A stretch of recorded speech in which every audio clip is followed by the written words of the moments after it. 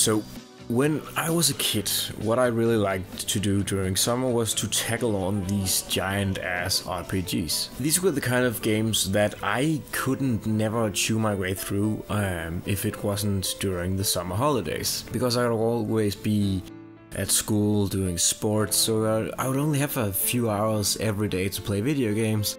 And so I would just never be able to keep up with these massive 80-hour games. And even as I sort of started my education and got older and all that stuff, I still looked forward to summer so I could just really play a long-ass video game. But this summer, I don't actually have any summer vacation, but I still want to chew my way through a video game. And I also want to do kind of a different video from what I usually do. A sort of more off-the-cuff avant-garde thing. That is why there is no script for this. That is why I am having trouble coming up with words to say with my mouth. But I did prepare something. I prepared...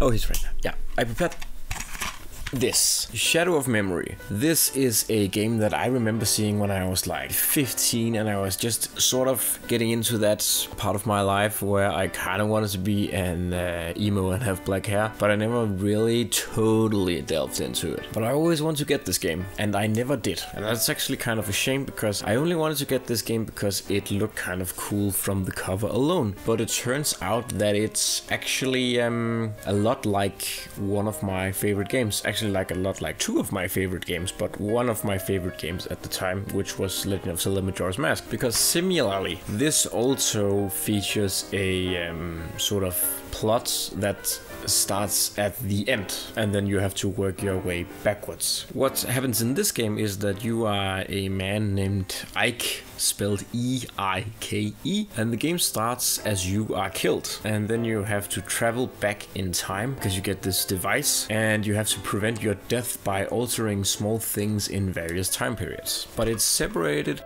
into 10 individual chapters, and I figured that while I'm busy at work this summer that I would play one chapter each day, which is also why my shirt will hopefully change from day 1 to day 2 to day 3 and so on. And if it doesn't, that means I wear the same fucking shirt that day, or one just like it. I actually have a lot of these that I made myself, and there's also a red one that I have like a ton of.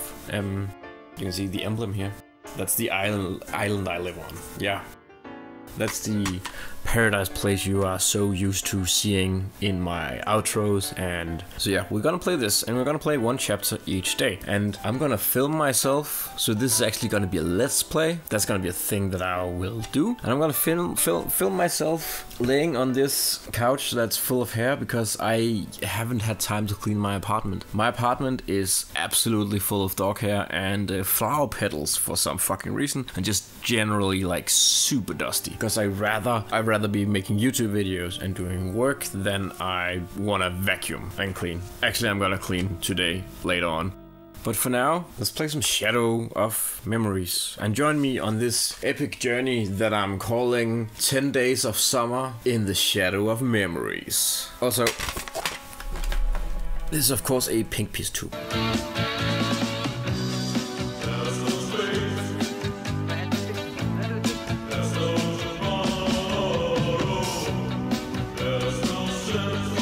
Okay, so what happened in the prologue was that Ike walks down a alley after he has exited a cafe and then gets stabbed by a shadowy figure. He then wakes up in a realm that's sort of outside of time, and here a mysterious voice gives him a digipad, which is a thing that he can use to rewind time and go to different time periods so that he can prevent the thing that caused his death. The way he then what we did were that I ran around town for a while and I talked to a bunch of townspeople, and then I found a fortune teller. The fortune teller then pointed me in the direction that the alley where I got stabbed in, the killer couldn't kill me there, or rather kill Ike there, if I gathered a group of people. So I went back in time from 1407, which is the murder happens at 1430. So I went back to 1330. Then I talked an old lady into going and seeing a juggling show at the town square. And then I told a daughter who was looking for her mother and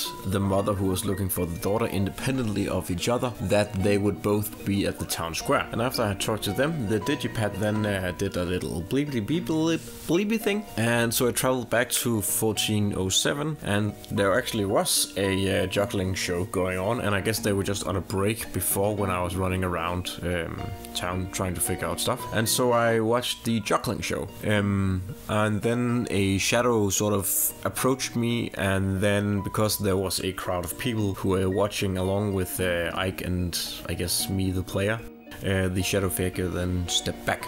And that's the end of the prologue chapter. What's gonna happen now is that we are gonna go back to the fortune teller, because the fortune teller, what she did was that before we gathered the group of people, she predicted that she predicted one outcome, and because we changed things, her prediction will change. So now we need to go back and see what her next prediction is, and then go and try and prevent that. And I'm guessing from here now, the next 9 instances of this gonna be gradually more and more complicated. I'm guessing by chapter 10 we're gonna see a lot of really convoluted stuff, and we're gonna see a lot of like puzzles and have to get a lot of things aligned, sort of like in the Hitman games. The Hitman games are probably the closest comparison I can see to this right now, because in some of the later levels in the Hitman games you need to get, maybe sometimes if you want to use the environmental kills in Hitman and still get the silent assassin ranking, which is the rank where you execute your mark without being spotted or whatever, you need to perform, I think it's like 8 steps in some of the games, in some of the later levels, to sort of do that domino effect, that sort of butterfly effect thing, and get away with it. And I'm guessing this is gonna be the same, because Ike was gonna get killed at 1430 and we started the game at 14.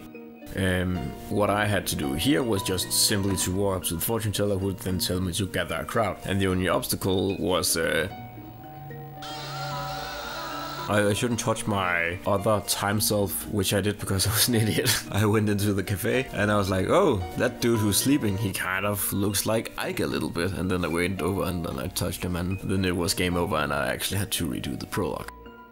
It's kind of everything I wanted it to be. It's I literally played for 10 minutes and I am so into it. I really dig the gameplay. I really dig that it takes place in, I'm guessing, Austria, because it has like weird, instead of English, I guess it's Deutschanese, because all the street names are like very, there's just something odd about them. Like, there's not a lot of places in real life in Germany or Austria that are just called Hauptstraße, which means Main Street. That's just not, you don't call things in English Main Street.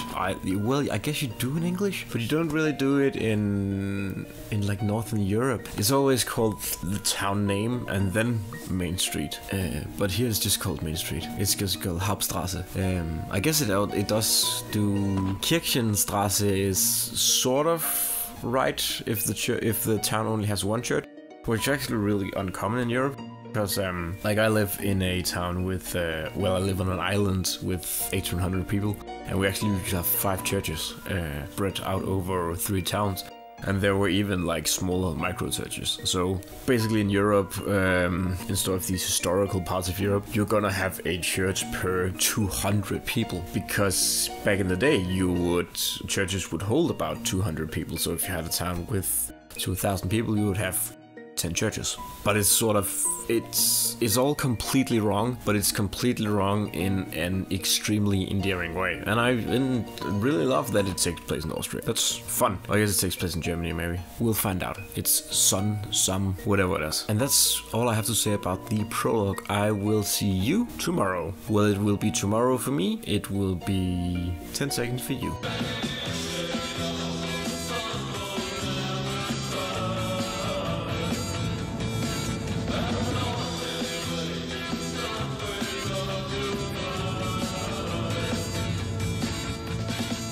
It is Tuesday, June 2nd, and we are gonna continue with the the delicious little game known as Shadow of Memory.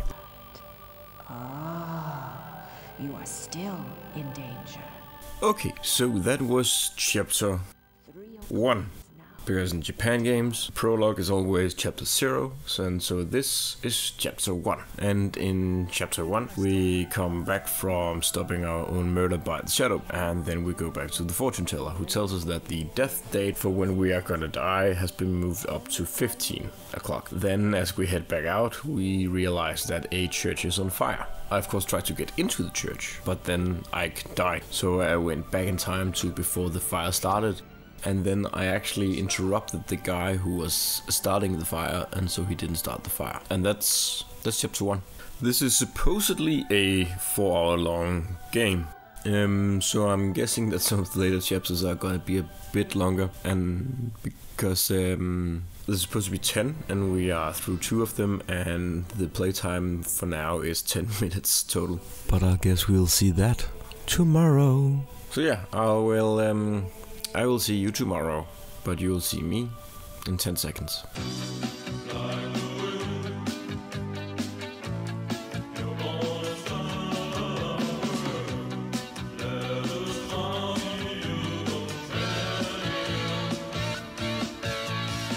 It is Wednesday, the 3rd of June, and I was very, very, very close to actually cheating and just pretending that the days were going forwards and forwards and forwards, and just change my clothing to reflect each day. Then I was a big idiot and made the mistake of including the phone date in yesterday's shot. So I figured it would be too much work to go through the hoops of tricking my phone into thinking that it was another day. But now it is another day, and I'm excited to play more Shadow of Memories. So yeah, let's play more Shadow of Memories. I'm really hoping that we'll get to play for more than 5 minutes, but you know, let's see.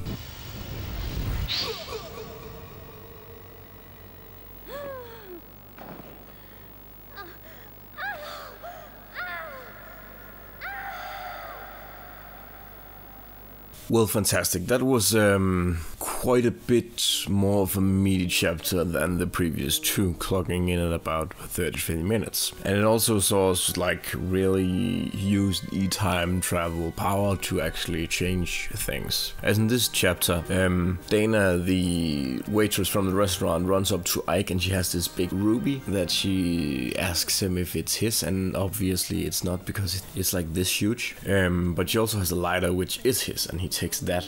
However, while they are talking, Ike actually gets stabbed by the killer, who's now hiding behind a tree in the town square. So he gets killed, then travels back to the time before it happened. The killing happens at 15:30, so he travels back to 15:10. Then he runs up to the waitress, which will buy him about 20 minutes to talk to her at the town square before he gets murdered. At the town square, he, of course, after talking to her, has a little bit of time, so he travels back in time and finds out that the time travel device actually generates a field, so he accidentally also takes Dana with him into the past to the year 1580. Where he has to stop the tree from actually getting sprouted or getting planted or whatever. So he does that, and he runs into either the alchemist, the fortune teller herself, or a sort of an ascendant of the fortune teller that we are constantly talking to in the year 2001. We sort of learn that there's some family issues, and her brother actually guesses that Ike is a time traveler. I don't know if it's because Ike is the only one who's not sepia tone or whatever it is, but he guesses it. That story thread doesn't really go anywhere now. I'm sure that that's gonna be something that's picked up later. So anyways, Ike leaves, and he finds a ladder, and at the town square we actually see a person who's about to plant the tree that the killer will hide behind 400 years from now. Ike sort of tries to convince him that he should just, you know, not plant the tree, but he only responds to the squire, who's sort of like the lord of the town. So what Ike does is it that he goes up to the Lord's Manor, and at the Lord's Manor there is a guard outside the gate, and he will give Ike the key, but he asks him to trade for something. And Ike trades a photograph that I can't remember where I got, which lets him inside, and then inside the crest on the manor house where the Lord lives is loose. So Ike uses the ladder that he found earlier to get the crest, and then heads back to the town square and shows the planter man the crest and says, you know, you gotta plant flowers instead. After that, the time travel devicey thingy blinks, and then Ike travels back in time to 2001, where Dana of course isn't, because he just kind of left her in the past. I did search for her a bit, but I could only find one villager to talk to, and he didn't know where she was, so, you know, lost cause. And also the cafe where I figured she might run back to the cafe where she had worked at 400 years in the future, but it hasn't actually been built yet, which was kind of a neat little thing. So I traveled back into the present time, and in the present time there was of course no killer hiding behind the tree, because there was no tree, there was a nice little flower bed. And that's where that chapter ended. Now we have to set out and find the waitress, somehow. In the past, even though we are in the present. It was nice playing this chapter, which has a little more meat on. I can sort of sustain myself until tomorrow on this little bit of tidbit, and I can sort of analyze it, and then I think that's cool. Now I enjoy the way that I set this little experiment up. The first 2 days were like really rough, because it was 5 minutes of gameplay, and it was juicy, but it wasn't enough. It was like those finger food samples at the supermarket that you really like, but it wasn't a full course meal.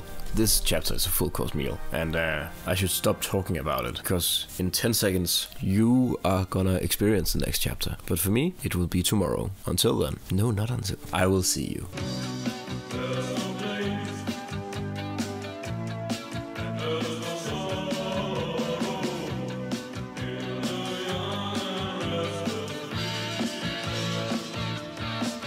Okay, cool.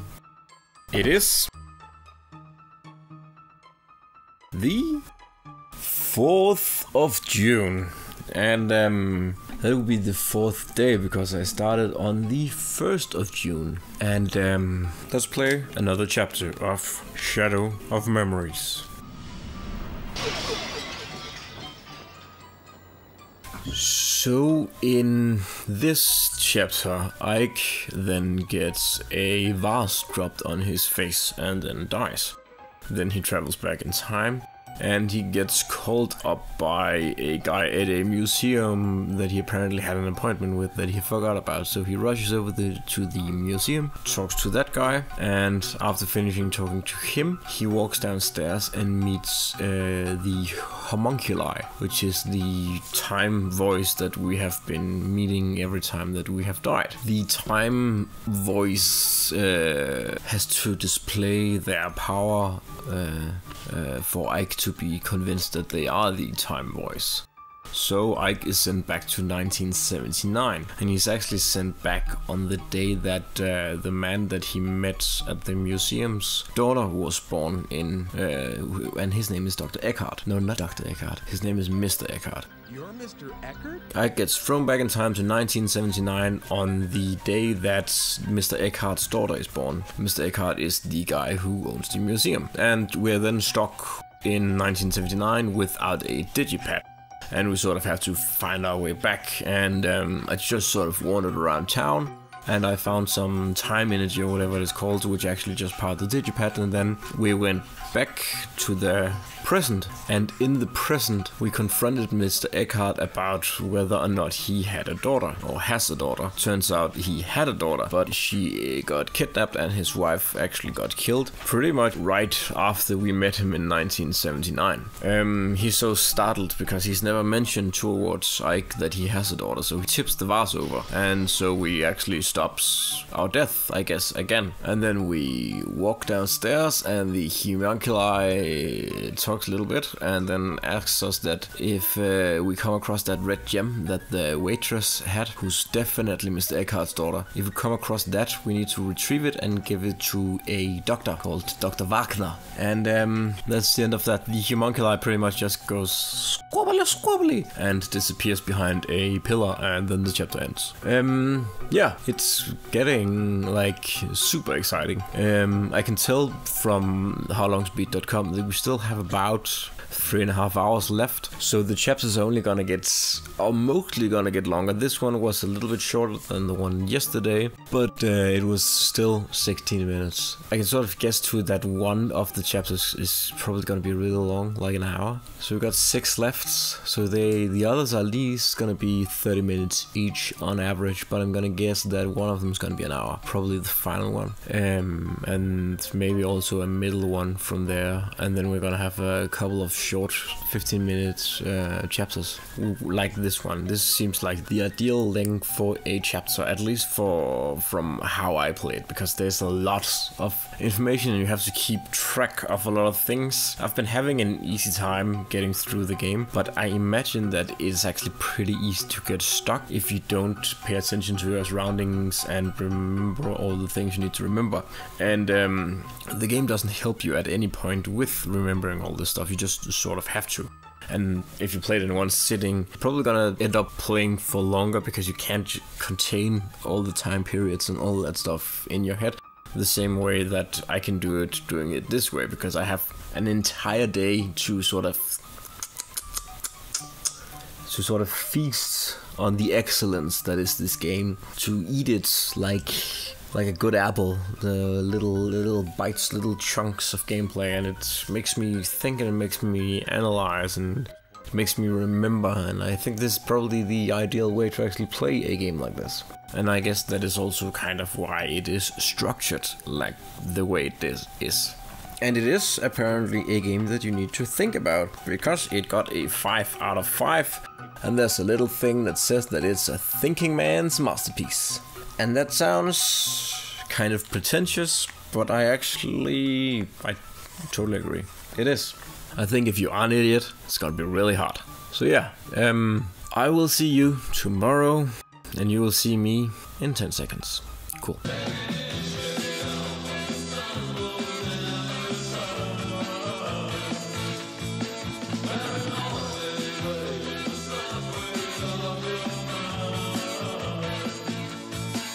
Good day.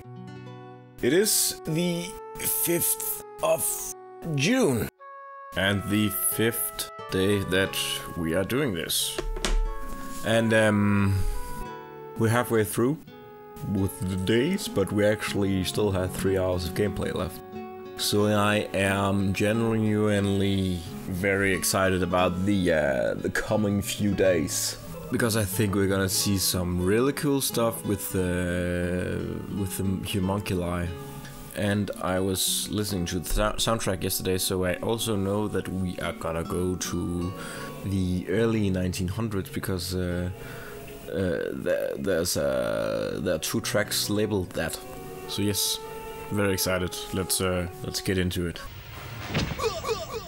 That was chapter 5, and it was the time of the murder has now been moved to about 19, and so Ike gets stabbed outside the cafe at that hour. The homunculi then, in the sort of jokingly, says that he should get a steel plate to cover himself with so he can survive the stabbing. Then he goes back to 1902, and there he meets the guy who is the descendant of the squire whose mansion we sort of broke into in the 1500s, and the ascendant of the museum owner in 2001. The guy is actually about to sell the mansion because both his parents and his wife has just died, and he's left with 2 children, and it's too big of a house. And Ike is the one that actually suggested he should turn it into a museum, which is why it actually gets turned into a museum in 2001. Now you're probably thinking, well, is this sort of a time-traveling Destiny tale? And I think so, because Inside the mansion, the now museum man is about to have a family picture with his 2 children, so he goes off to fetches the photographer. While that is happening, Ike talks to the older girl, who then spots that Ike has a sort of thing with his shirt or a jacket or whatever, and she says that she will repair it for him, so he takes it off, but it's very cold, so she tells him to go put on her father's festival costume because there's an upcoming festival. The upcoming festival costume is actually the juggler's outfit that we saw in 2001. So Ike then heads back to 2001 to around 1410, and then he actually is the one that starts juggling. But this time he has this Fabergé egg with a note inside that he then throws to other Ike, who's observing the juggling man. And inside the egg, in the note, he tells the Ike that is watching the juggling that he needs to pick up a frying pan because he saw a frying pan earlier when he went to a bar at some point, which I can't remember. Anyways, juggling man Ike then heads back to 1902, where the girl Sibylla is done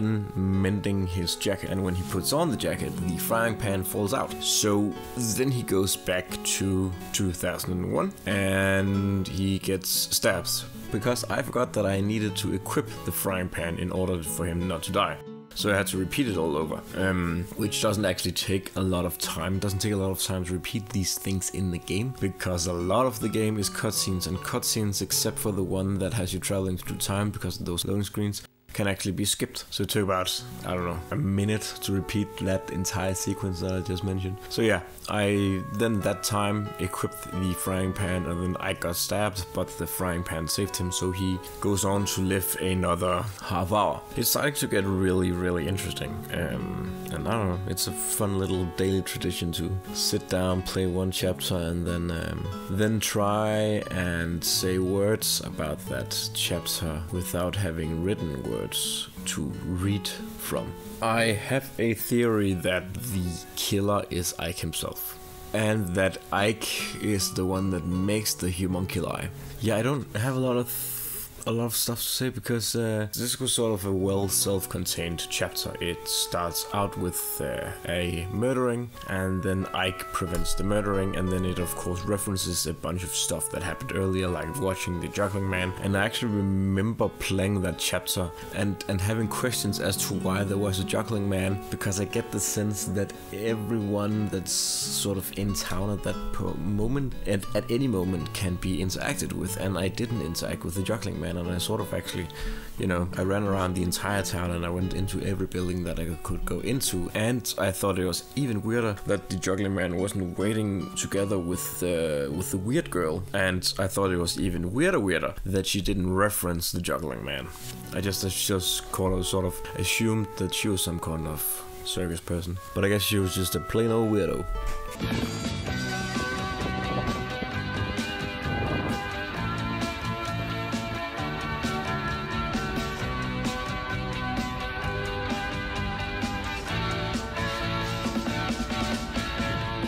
Yes, so it is the 6th of June. And we are of course gonna be playing yet another chapter. And I'm excited.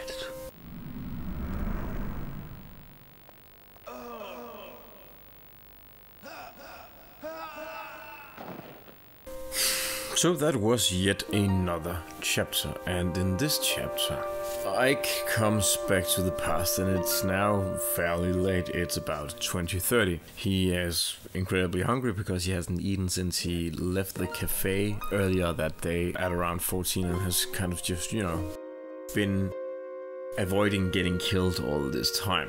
So he goes to a bar to get food. And this is one of these things that annoys me a little bit, because in German a bar is typically not a place where you buy food. It is a place where you drink horrible beer and listen to even more horrible music and get hit on by middle-aged Austrian women.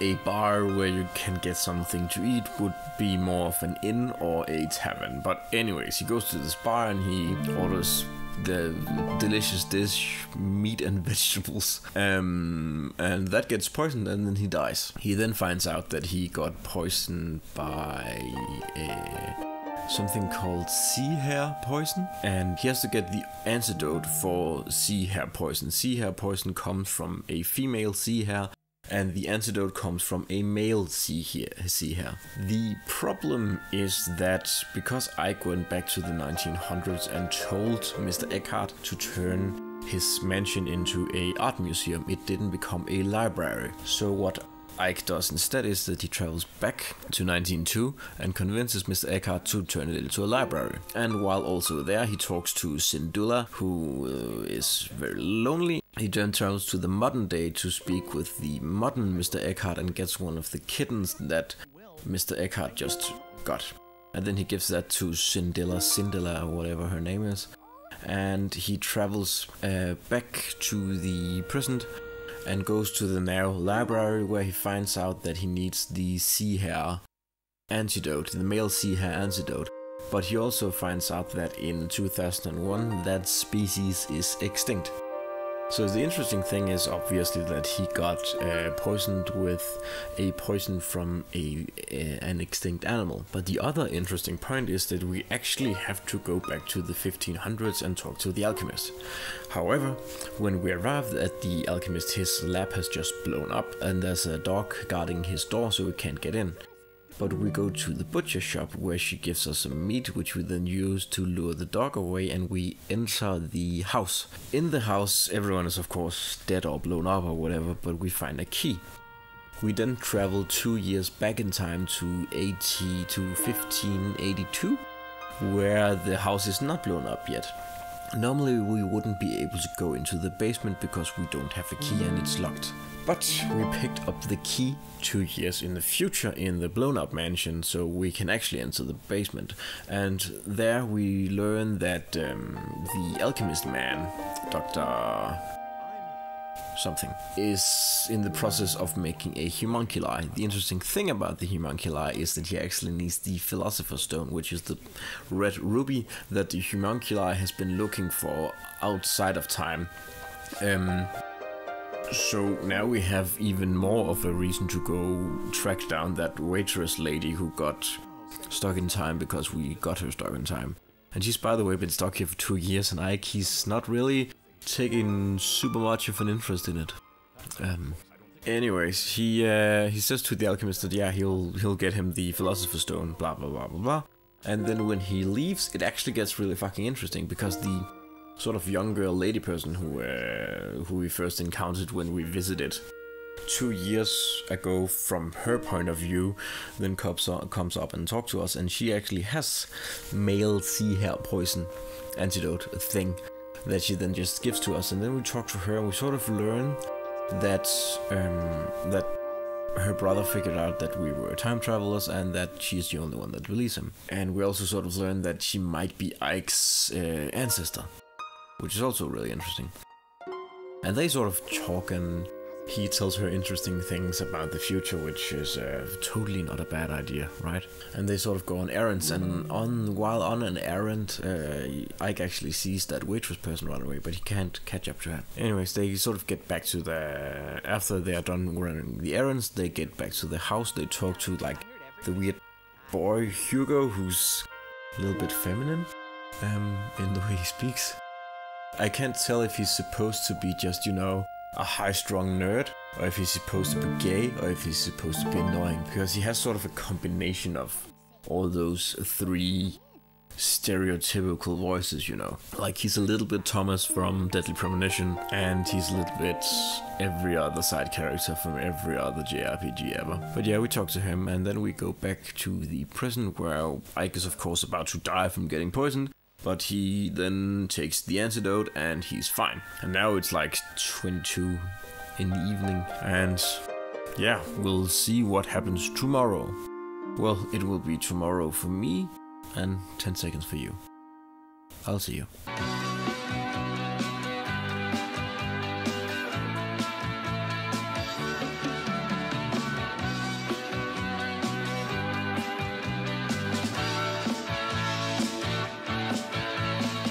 Yes, hello. It is the 7th of June, and it is our day 7th, or 7th day.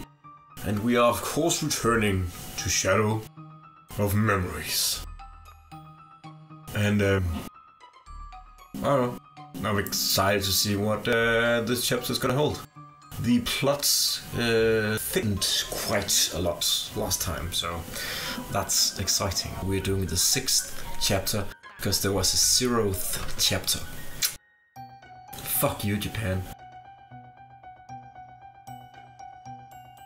I'm just kidding, I love you and your video games.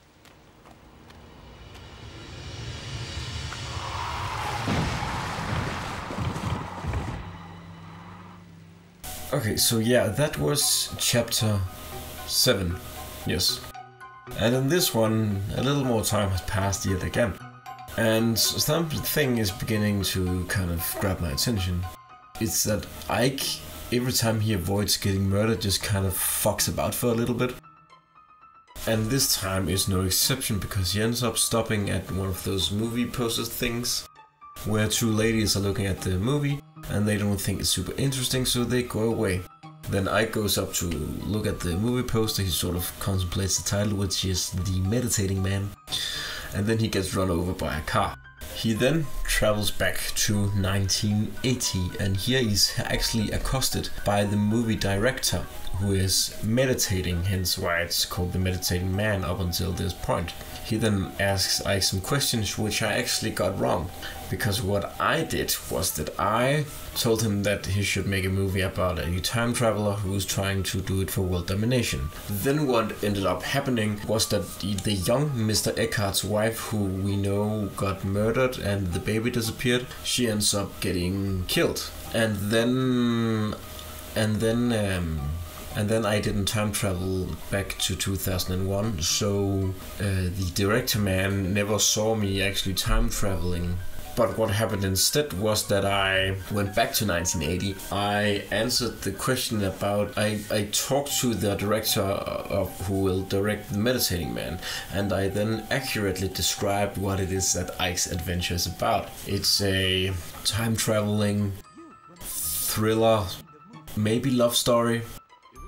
And what happens is that young Mr. Eckhart's wife, of course, gets shot and the baby gets taken away. And Ike has tried to warn her before this happens.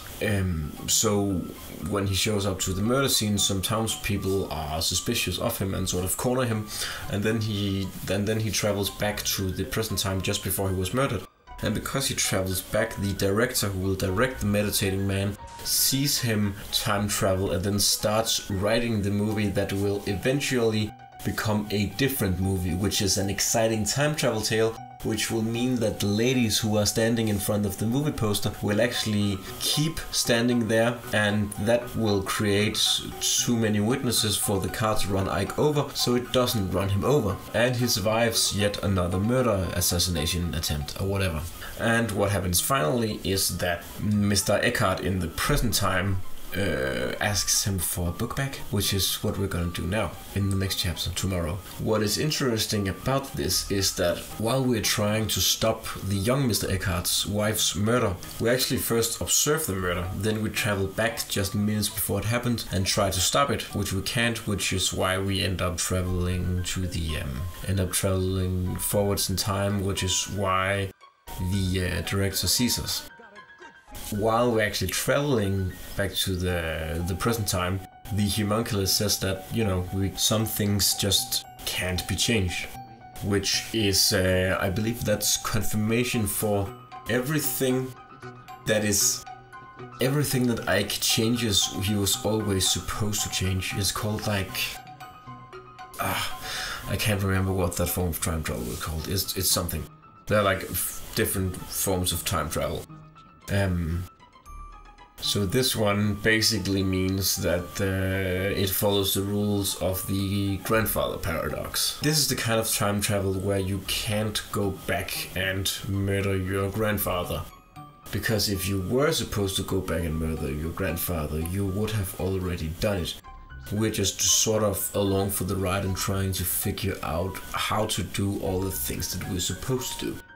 And I think the interesting thing about this game is that we actually end up existing in multiple timelines, but it seems that we were always supposed to sort of work our way through these multiple timelines, always supposed to change time a little by little by little by little. So I think that's I'm a little bit mind blown. Yeah, the game is getting exciting. And it will be more exciting tomorrow. Well, it will be tomorrow for me. It will be 10 seconds for you. I'll see you then.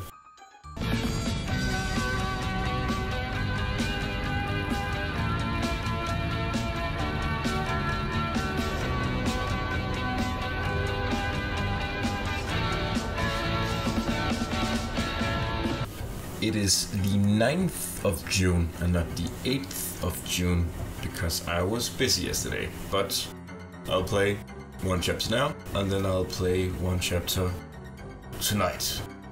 So it will still kind of be 10 days in the shadow of memories. But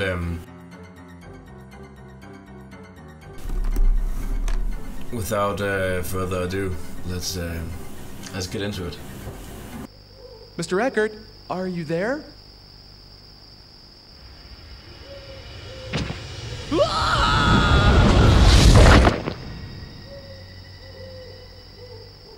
So yeah, that was of course another chapter.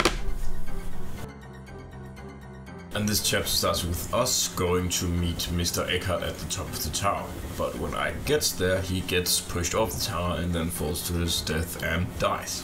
What I then did was to go back to the night before, conclude that I needed a key to get into the tower, go to 1902 when the old Mr. Eckhart lives, and take the spare key to the tower, which I then used the night before to go into the tower, use an old rope to tie that to the railing on top of the tower so that Ike could hang on to that rope when he got pushed over the tower. And so I went back to the present and then let the event play out. However, what happened was that the rope was also broke and then Ike died. So then I thought, well, I'm gonna get an older rope. And this is where the game sort of fell apart for a little while. You can't just go back to the 1900s and get the key. You have to conclude that the door is locked the night before you can go back to 1902 and get the key. This also sort of led me down the wrong rabbit hole of not being able to immediately get the rope in 1902 because I was gonna get the rope when the rope was younger because then it would hold. So I figured, well, I'll go to 1980 and the tower was open there, so I got the rope which was 20 years younger and I thought, well, it will hold this time. It did not. And then I went to the 1500s and, you know, I couldn't get into the tower, so there was no rope. But then something happened. I did it all again. I went to 1902, I got the key, I went into the tower the night before, and from inside the tower I went to 1902 again, which took me to a different 1902 where I could go into the tower because I had the key and get the old rope, which was now the new rope, so I could go back to the night before, tie the rope around the railing and then go back or forwards to the place where I got killed. Then let the event play out and the rope actually held. Up until now the game has been fairly good about letting the player skip certain events if they knew where they were going. I don't know why it decided that I need to take each individual step, how the game wanted the things to play out, play by play. And I actually looked up a walkthrough, and even the walkthrough sort of suggests that it is a weird chapter, because it's the walkthrough for the chapter is like this short, and for the other chapters they're like this long because they have so many variables, and if you have the solution you can do the chapter extremely fast, but you can't with this one. But it's still sort of my favorite chapter, because we learn after Ike survives his assassination that Mr. Eckhart is the one that pushed him off the tower. And that doesn't mean that Mr. Eckhart is the murderer, because Mr. Eckhart didn't try and kill Ike all the other times. Mr. Eckhart only tried to push him off the tower, and he was told to do so by a young man. And the reason Mr. Eckhart did this was that Ike appeared at the crime scene 20 years earlier. And Mr. Eckhart, of course, thought that Ike was, you know, Ike's father in 1980, so he was like, I'm gonna take it out on his son. But after he pushed Ike off, he instantly regretted it, and he sort of admits to everything. And we learned that there's like a young man on the phone that's telling him to do stuff, which is of course the homunculi. And I also knew that Mr. Eckhart wasn't the killer, because of course the homunculi is the killer. Because Ike is gonna be revealed to be the homunculi's creator, and it's sort of like a thing for homunculi to always kill their creators, I think. So yeah, that was that chapter. We will continue chapter 9 later today. Well, it will be later today for me. It will be 10 seconds for you.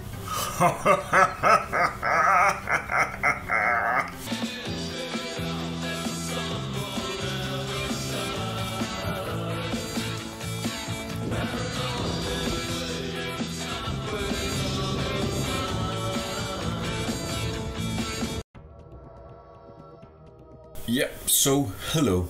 It is the 13th of June, and it's been quite a few days since I last played. Summer just kind of arrived, and I got busy. But we are continuing, and it's still gonna be 10 summer days in the Shadow of Memories.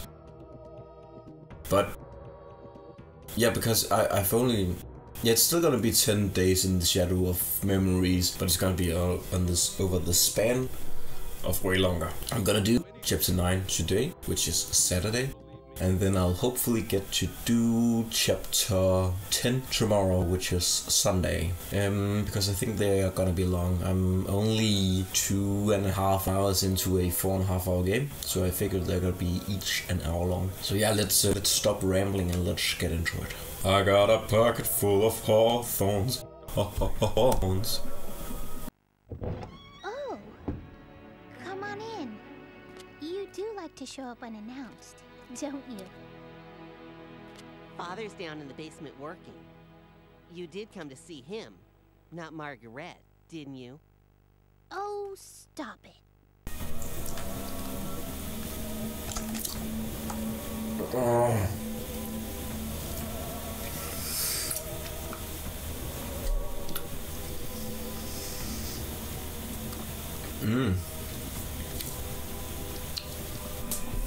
So, okay, Ike goes back to the 1300s, where he runs into Dana at the painting man's house. No, wait, yeah, okay, so Ike goes back to the alchemist, talks to him, he needs the Philosopher's Stone. He then goes to the painting man's house because he learned in the future that Dana was painted with the Philosopher's Stone. And he actually runs into Dana the day before the painting was painted. And she gives him the Philosopher's Stone. And Ike tries to convince her to go back with him to the future, but she's been in the Middle Ages for around 4 years, and she's actually sort of found a good life there. People in this time care about her and they appreciate her in a way that she didn't, in a way that they didn't in her modern life. She actually says that, you know, that she thought about how in modern times how she could just disappear one day and no one will notice except her boss, and that is true. But I guess we could do some stuff and with Mr. Eckhart and go retrieve her in 1979, because she has to be the baby that disappears, because their names are similar, because their names are the same and they are born there and they are the same age, of course. And Dana's mother, the mother that also dies looks exactly like Dana. And we know that's a theme because the squire looks like Mr. Alfred and Mr. Alfred looks like Mr. Eckhart.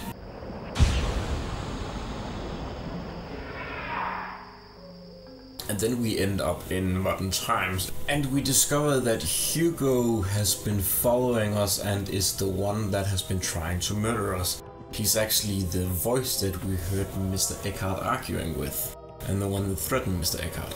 He then shows up in our time at the town square and is threatening Margaret, and he's threatening to stab her. And I guess Hugo sort of knows that Ike is related to their family, because otherwise I don't know why. Or maybe he just thinks that Ike wants to bang his sister, which is also a possibility. What's interesting is that we go back in the past and we start the experiment with the alchemist. We then return after the experiment is done and we discover that he has left notes, his alchemy notes, in his lab and he's not there anymore. So we take the alchemy note and we burn them. And then Hugo and Margaret walk down the stairs and they discover the notes, but they are so charred that they can't read them. So that way Hugo never reads the notes. He never learns that it's possible to build a homunculus or even that a homunculus exists. And therefore he will never build a time machine that he will then use to chase after Ike. What then happens is that Ike then travels back to the present where Hugo and Margaret then fade out and disappear. Then the homunculus shows up and we learn that the entire reason this plot happened was that the homunculus wanted to close its loop and make sure that it survived. So the homunculus actually takes our digipad and then it just leaves us stranded in the present time without any answers. We then get a flashback to the 1300s and it's where we see Dr. Wagner complete the experiment. And we learn that the homunculus is actually a demon and that Dr. Wagner didn't create the demon, he just thought he did, but he accidentally just awoke the demon. However, he kind of knew this, I guess, because he has created a pentagram on the ground and actually trapped the demon.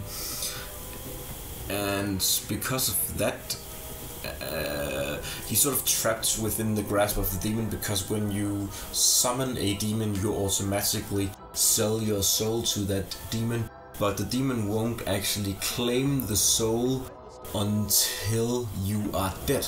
So what Dr. Wagner does is that he wishes for eternal youth and unending life.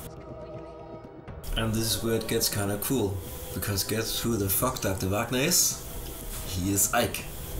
And he is trapped in this loop with the demon, where the demon constantly has to protect Ike from getting killed, because if he doesn't, then Ike will never travel back in time and make sure that his previous self, which is Dr. Wagner, makes the demon. But the demon can never really escape because it's trapped, I think. This is ending D, which is the sort of like neutral ending where you just continue the loop. And tomorrow I think we're gonna explore the other endings, because I read that you can sort of just go back a few chapters and change a few things in chapter 7 and chapter 8 and actually unlock most of the other endings. So I think we're gonna do that tomorrow. And that's gonna be really exciting because I think there's like a little love story with Dana that can be unlocked. I think my theory is that we can make sure that none of this ever happens, and then Dr. Wagner and Dana live happily ever after. And there's also some interesting thing about Margaret probably being the seer that we visit in present day at the start of the journey. But all that is gonna be tomorrow. Yeah, cool. I'm very excited.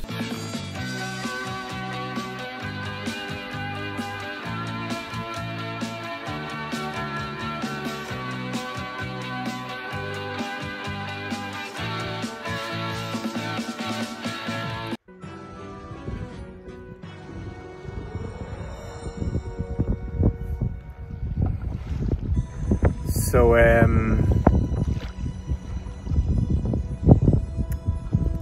it's been a while since I said that I would be back for day 10, where I would revisit the other endings. And I've sort of been thinking about it, and I'm not gonna do that because I watched all other 7 endings and they are pretty much all kind of bonkers, right?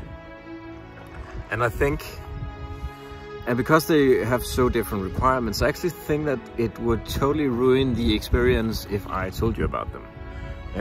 Slash if I showed them to you, because just discovering them is like super fun. And it's not just that you take a few choices, that you do one thing differently in like the last chapter or maybe one of the beginning chapters. No, like you fundamentally have to change how you played the game the first time around to get a new ending. And one of them is of course an ending where you can just stop it all from happening, which I think is brilliant as shit. So yeah, Shadow of Memories, it's fantastic. It's like, it's really fucking good.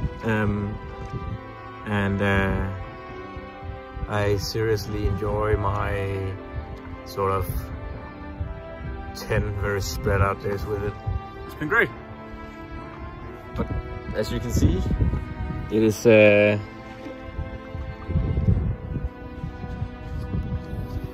it's also great for sailing, which is what I'm doing now.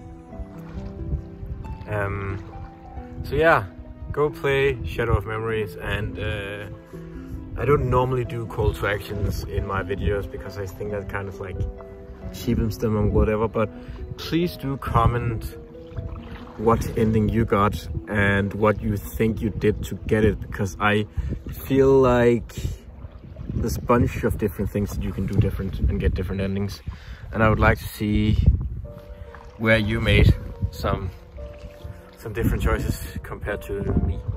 Yes, so let me know what ending you get, and please do go play it, even if it's on an emulator. It's like 3 hours long. It's nothing, and it's a brilliant little game that's from a time when games were when average games were good. Let me put it like that. So yeah, enjoy summer. Even though it's not summer today. It was yesterday though. And it will be again tomorrow. But the great thing is that I get the beach and the ocean to myself. Well, I always have the ocean to myself, but I get the beach to myself. Not that I'm on the beach, but I get less people staring at me because I'm an idiot that's in the middle of the water holding a phone. Yeah. So yeah.